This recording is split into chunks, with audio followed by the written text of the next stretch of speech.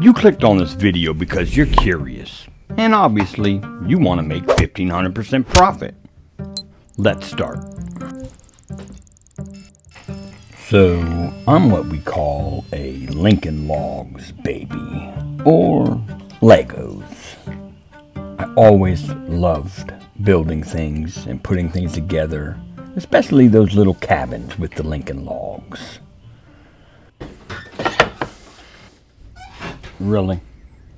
Do you have any 2-inch screws? Yeah. Oh, you're on camera. Smile. Of course, it would work out to where I would marry my wife, Miss Green Thumb, or as others call her, the Animal Whisperer. It was a match made in heaven. You see, her and I go together like this book match. So I've got this idea running around in my head, and I've got this wood that hasn't been used, and it's left over from a project. Assuming that you already have a couple tools and some scrap wood lying around the shop, will determine the amount of profit you'll make on this project. So let's begin by sketching this one up. We're going to be making a knife holder, and these things right now are a hot seller on all the online platforms. This one's for the boys. Ooh, dang, I think I just broke it. Yeah, we'll just set this one aside. So we'll take our biggest knife to figure out how wide we need to make this project. I'm sort of winging it, just kind of designing as I go with that little SketchUp. But this should work for most knife sets, minus one. Our two bigger pieces get a 45-degree bevel at the bottoms. The bottom piece will receive two bevels at 45 degrees as well. And for the top, we're going to do something similar to a box joint.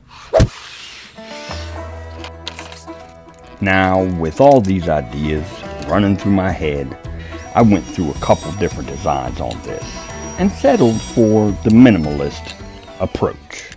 Sometimes it's good to be a minimalist. Now, your dimensions may be a little different depending on the knife set that you have.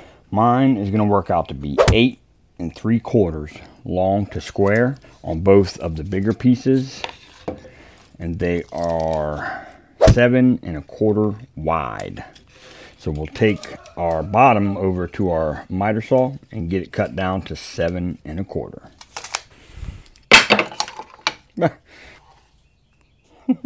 Ooh. In today's economy, wood can get outrageously expensive. So every opportunity that you have, make sure to save any kind of wood you have and don't throw it straight to the burn pile. To make sure our dados are consistent with each other, we'll double side stick tape the front and the back together. If I had a nickel for every time I've heard someone say, "Who would pay that much money for something like this?" Well, I'd be rich. To achieve our dados, we'll take our miter gauge and screw a sacrificial fence to the miter gauge along with a second fence with the box joint jig applied to it. Using a setup block, we'll set the depth of the blade to a 1/2 inch. You'd actually be surprised what people are willing to pay for handcrafted items, especially when it comes to home decor. I know I've been surprised. What starts off as a hobby, for most, can actually become a lucrative business in all reality. So now that we've got our first dados cut, I've got 5 knives all together. I pulled in a 1/2 inch from each side and cut my first dado. And then I did that box joint method for my next one on both sides. So from our second dado from each side, we're going to pull over 1 inch, and that will be where our other dados go. And we'll go ahead and get these 4 dados cut and then lay out for our last dado. If you don't have any hardwoods laying around the shop, no worries. Check to see if you have a cabinet shop nearby, as they're usually willing to give away their scrap material. Now for our last set of dados, we're going to pull in 1 inch from this side as well as this side, and that will line up perfectly. Dead center.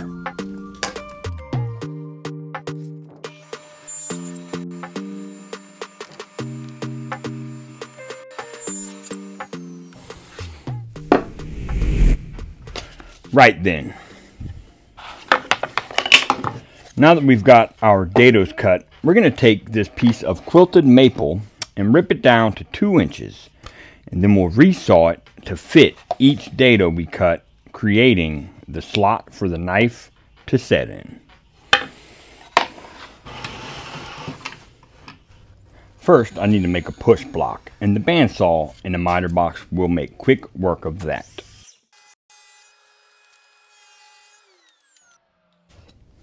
Now meet me at the bandsaw.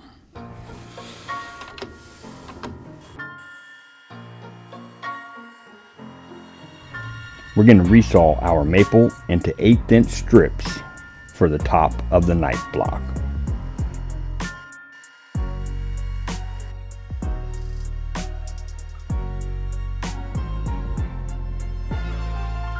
Once we get those strips ripped down to 1/8 inch, we'll take and cut them the same length that the bottom is wide, which is at 2 5/8.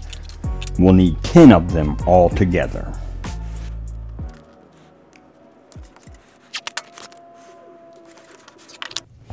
We gonna add a dab of glue, add a dab of glue, add a dab of glue, add a dab of glue.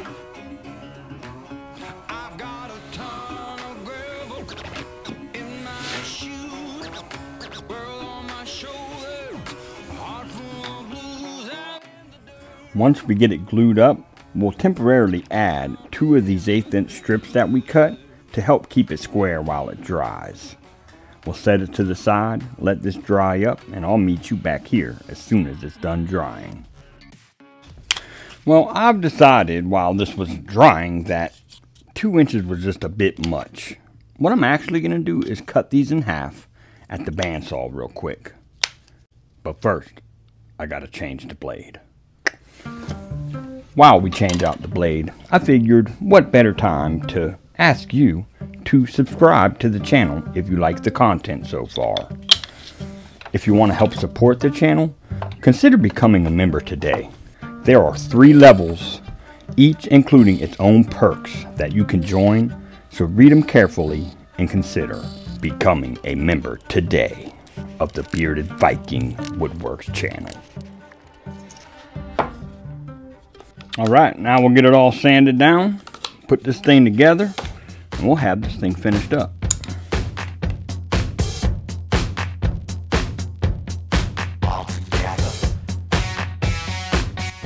So, for all you DIYers who want to become full-time woodworkers, you don't have to be great to start, but you got to start to be great. This project is a great beginner's project and is a profit machine. 1,500% profit each time I make it. So let's go ahead and slap some finish on this thing. I'm just going to go ahead with shellac because I'm not going to spray the insides. Plus, shellac is food safe anyhow. But we're going to slap some finish on this bad boy, and we're going to crunch some numbers and show you how to make 1,500% profit using some simple math.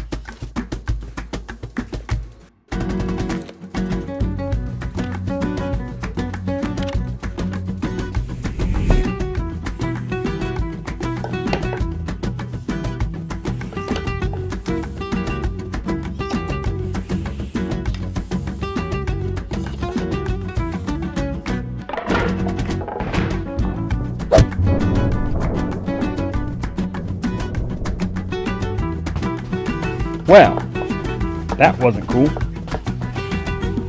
But at least I know my construction was sturdy. I better not put it on this foam, huh? Jesus! Tighten up! There we go. Try this one more time.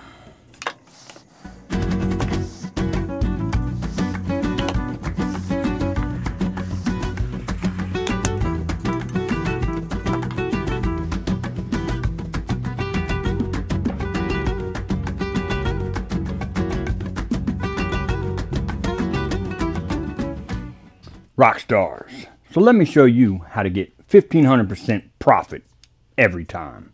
Come on in. Now, all you got to do is some simple math. To get your profit percentage, you want to take your profit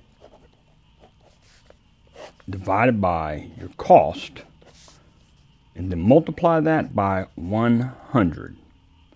So in this case, I'm going to be listing this at $80. We'll divide that by the cost, which about $5 worth of material and finish. That equals 16, and then we'll times 16 by 100. And that, my friends, is 1600% profit all day.